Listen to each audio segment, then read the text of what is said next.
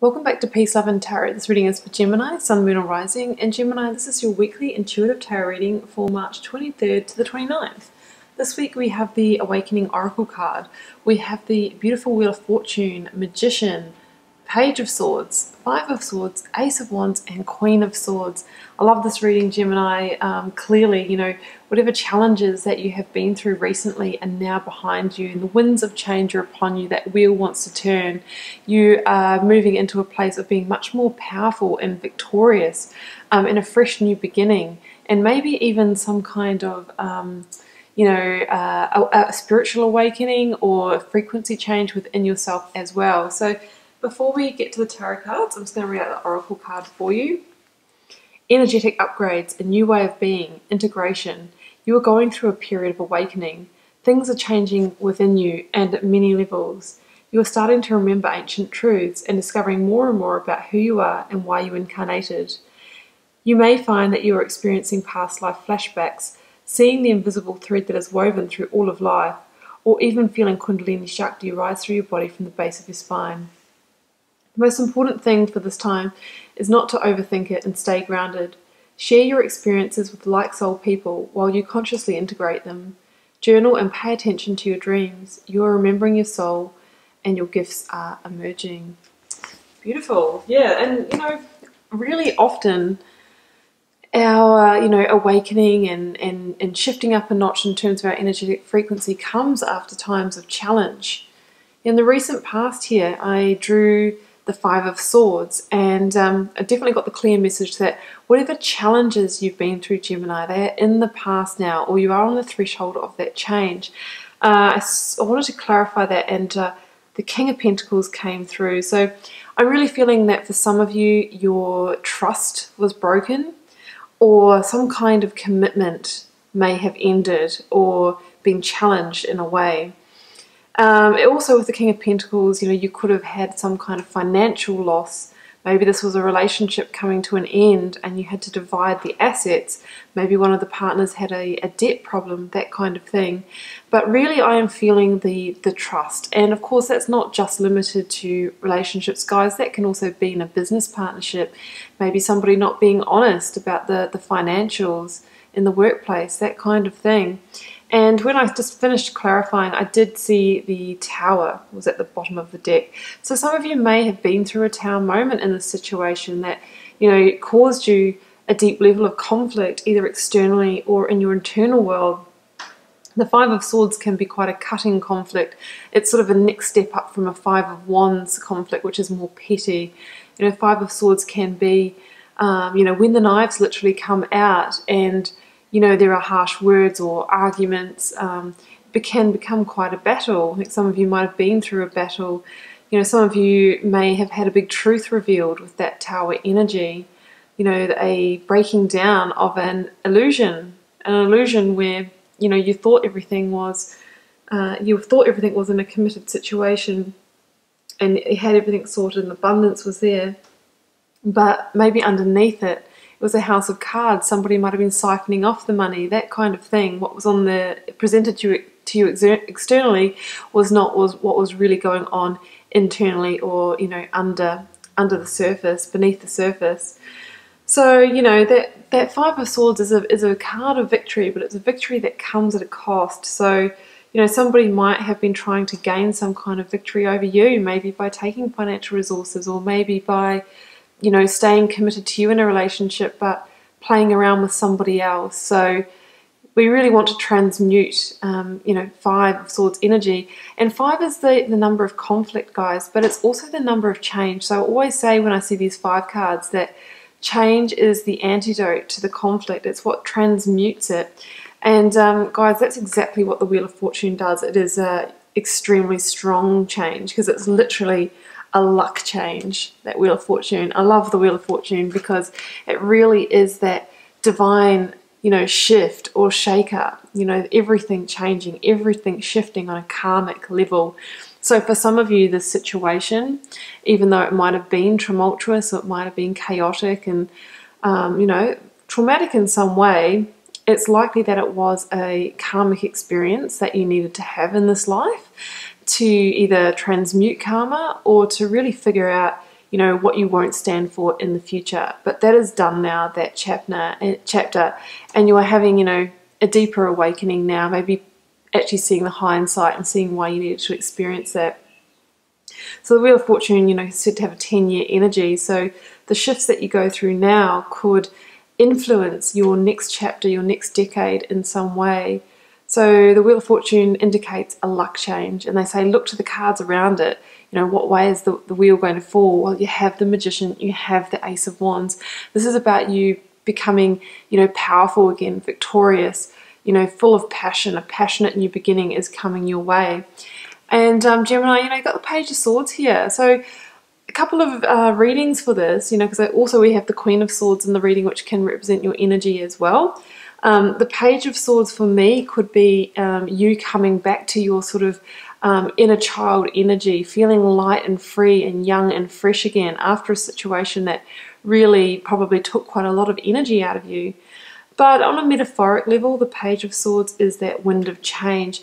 It's the beginning of progress. It is, you know, the energy of feeling this wheel starting to teeter and knowing that at any moment it's going to, you know, just reach that tipping point where it turns. It's kind of like the exciting rumbling that changes upon you. So it's a really beautiful card. It can also, obviously pages are messengers in the tarot. Some of you could be receiving some information, could even be relating to the situation that somehow allows you to completely disconnect from it and understand now that you need to invest fully in the new beginning. And just that, it's almost like breaking a spell when you do that, cutting those last karmic cords or energetic cords, and then the wheel can freely spin and bring this new beginning into you. So beautiful energies there, strong energies, very powerful as well. Yeah, because we have this, look at this, Ace of Wands.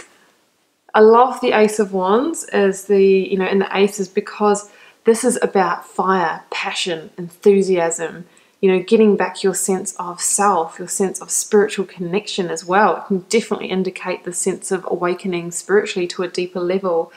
But it also can be a passionate new opportunity or offer or new beginning. So of course it can be in love. It could be somebody coming in that you have a very, you know, deep sexual chemistry with, you know, somebody who you can be very passionate with. If you think this is a, you know, potentially a work reading for you guys, because obviously it can go either way in general readings, this could be getting an offer for a job or a role that really aligns with you on a soul level, that, you know, aligns with your passion and purpose. And, you know, then that's obviously money follows when we're working in something that we're really deeply connected to. But either way, it says whatever this new beginning is that's coming in, it has the ability to sprout and grow and go the distance. But obviously, guys, aces are the, you know, first card in each suit of the tarot. So they're kind of like seeds, and we need to plant them, nurture them, water them, and tend to them. So that can look like when this opportunity comes in, the very initial, you know, the very initial seeds of it presenting itself to you, like that stranger smiling at you in the cafe, that, you know, conversation where someone says, oh, I've got a job that would really suit you. It's then, you know, taking up on it, taking it to the next step, making the first move. That some of you may need to do that. So yeah, I love the Ace of Wands here, guys. Really beautiful energy. And then we have the Queen of Swords and the Magician. So I definitely think that whatever the opportunity is, you are going to grow and expand really quickly, because the Magician absolutely can do that. It's almost like you're being presented with a wand, an opportunity, a greater level of power. And here we see you as a magician using that straight away, like, you know, absolutely being able to use the tools that are at your disposal. The Magician is also an awakening, guys. Ties in with the Oracle card. An awakening to the fact that you are your own magic man or woman, and you have all the tools that you require inside you to manifest what you truly desire for your life. And, you know, that's what actually unlocks your infinite potential. That's why he has the infinity sign over his head, because the possibilities are endless. Basically, our only limitation in creation is ourselves. So dream, dream, dream very big. That's what I see here. And with the Queen of Swords, I mean, the Queen of Swords is somebody who, it's almost like if you were sort of returning to your sense of infancy and your you know, your younger energy after that wheel turned, because you were kind of coming back into your power and releasing some of the weights of this old situation. The Queen of Swords sees you almost like in a maturity, and this is in the near future, guys, and coming back into a place of power. The Queen of Swords is somebody who has real vision about what she wants to create and where she wants to head with her life. She can also see the big picture. She sits on this cliff top and she can see that eagle-eyed view all around her. So I think that some of you are going to have some hindsight about, you know, why things have played out as they have and what's led you to this moment, and realizing that you're on maybe on the threshold of something great, but this is what brought you there. The hardship brought you there. That's what I'm seeing there. The Queen of Swords is also a victory card. Yeah, absolutely. And she knows how to make, you know, the strategic moves in order to move her life forward. Now, she's also, this process of being able to see the big picture, joining the dots, making the strategic moves is very, very transformative, and that's why she wears the butterfly crown. Now, the magician can also, you know, transform. He or she is the great alchemist. So I really feel that you're at a very pivotal time where you are almost doing the spiritual alchemy in your life, and you know where you want to head, and you have got the ability to create that. And what you get about creating in these next few weeks or months, Gemini, is going to have an impact, a far-reaching impact under that Wheel of Fortune. The Wheel of Fortune also says that it's divine timing for all of this to go down for you, and it's the confirmation that you are in the right place, exactly where you need to be. Now, sorry guys, I have a few problems talking in this reading. The Magician also talks about as above, so below. So basically, your external reality will be a vibrational match for your internal realm. So we really want to make sure that we're keeping a sense of purity in our thoughts and feelings and actions, because we will start to draw that towards us from our external environment. So it's a really good time to realize that at the moment you are a very powerful manifester. So you need to make sure that, you know, you are keeping your own energy in the right place to bring towards you the great abundance that you want to create in your life, or the opportunities that you desire. So beautiful energies, Gemini. I absolutely love this for you. You're on the threshold of major change. That's what I'm really seeing here. And awakening. Awakening to be able to understand the past, but also a deeper awakening for yourself that you're going to carry through into this next chapter.